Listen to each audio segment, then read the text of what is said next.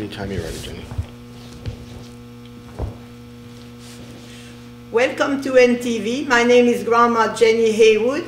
I'm interested in what children have to say, and I interview young people such as my friend Seth here, who has a lot to say. Welcome to NTV, Seth.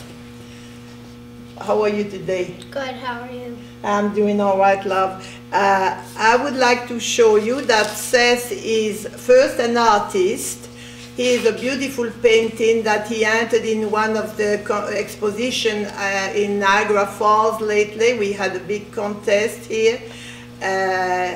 He won a consolation prize, but he has so many projects on the go, he cannot devote all his life into painting. Tell me about your life in school. What do you want to do when you get older? I'd like to be a geologist. I like mining, and I have a buddy at my school named Nicholas Crusoe.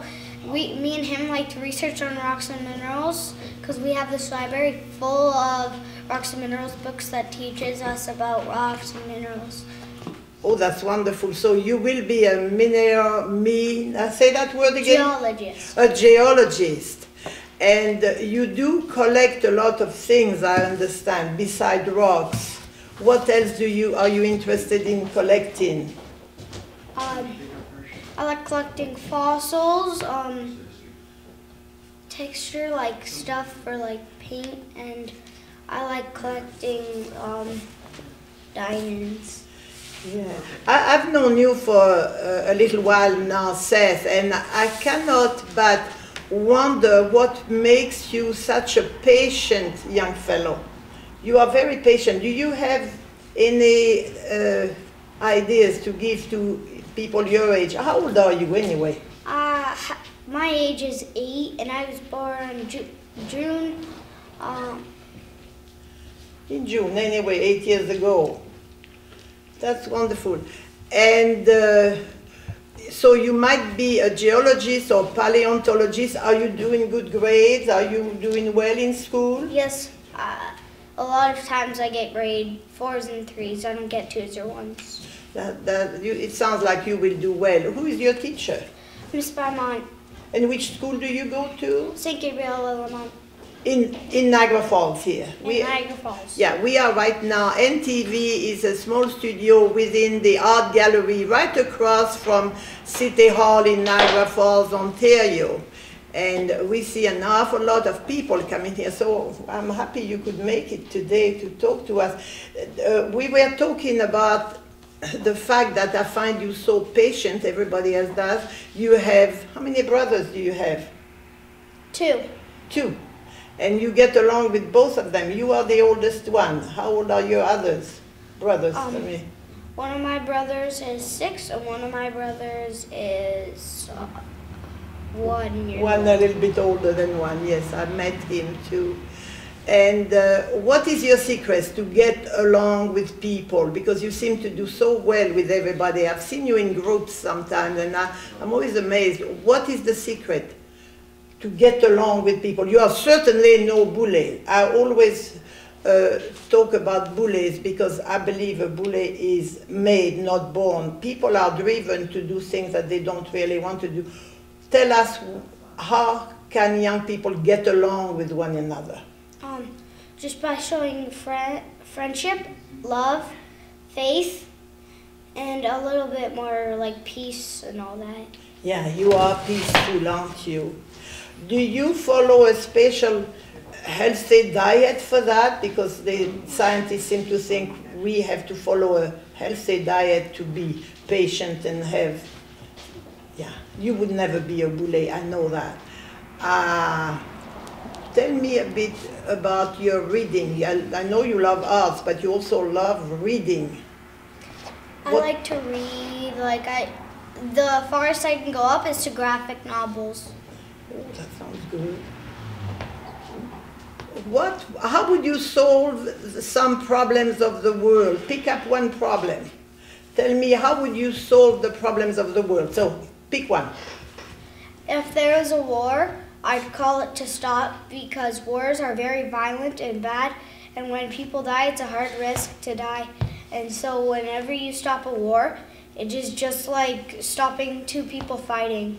And you are so right.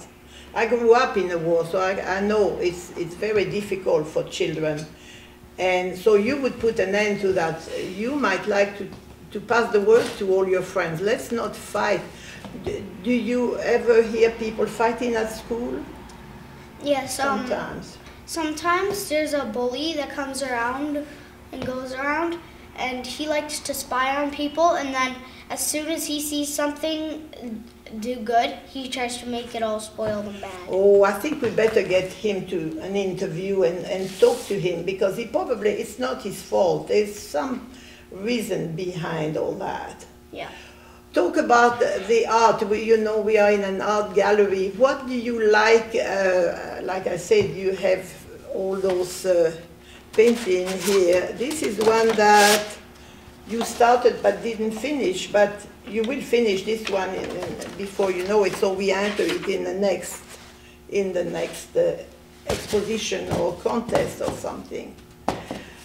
Well, okay, I would like to ask you about the environment, because many children are very conscious about the environment. So tell me what you think about how to save the planet. I think whenever I see garbage, I ask my mom if I can pick it up, throw it in the garbage, because it's nice to save the environment, and I love animals. That's good. Animals. You have animals. How many? 2 dogs. I have 2 fishes, 2 dogs, and a cat that comes to visit me and tries to get into my house. Oh, okay, one of the neighbor's cats. You used to have a snake. I remember I held your snake. And I have a snake. Oh, you have another one, because the first one died. His name is Flake. He has a big container and he likes to crawl around in it. Yeah, and what do you feed the snake? Baby mice usually, don't you? They're actually kind of like real mice, because he's getting huge. Like, we had to buy him that big of a table. Oh, I would be kind of scared to have a snake in my house. My son used to have snakes for it's years. Really, you have to take really good responsibility for a snake, because snakes, there's a special stuff for snakes, and if you don't feed them, it's really hard to tell if snakes are sick or not. So how do you find out? How do you find out if a snake needs medical care? Actually, I have no idea, because we've never been to medical care for snakes. Yeah, okay. What about your dogs? Who looks after the health of your dogs? I know they are very friendly when I go by your house. We are sort of neighbors. My mom, my dad, me, I take a look at her. You look after the dogs. Yeah, and you have a yard with a fence, but the dogs are safe. You shouldn't have a dog really locked up in apartments and all that. And you should never, ever have a dog outside for too long, because many baby dogs can get sick really fast outside. Especially in the cold weather, you think? Especially in the cold weather. Yeah, you know the cold. We happened to be on Christmas Eve 2011 here. Am I right? Yes. Yes, you are right. So you are waiting for Christmas, I guess. Christmas is tomorrow, and I get to see my family I haven't seen in a year, which is my mom's side of the family. Oh, good. That's wonderful. And you are going to eat a turkey? Oh, I shouldn't talk about that. I'm a vegetarian. But the turkeys are nice. If you eat meat, you don't care anyway. I don't care. All right. Well, let me tell you, Seth, it was a pleasure to speak with you. And I always end my interviews, but we shall meet again. Thank you. You're welcome.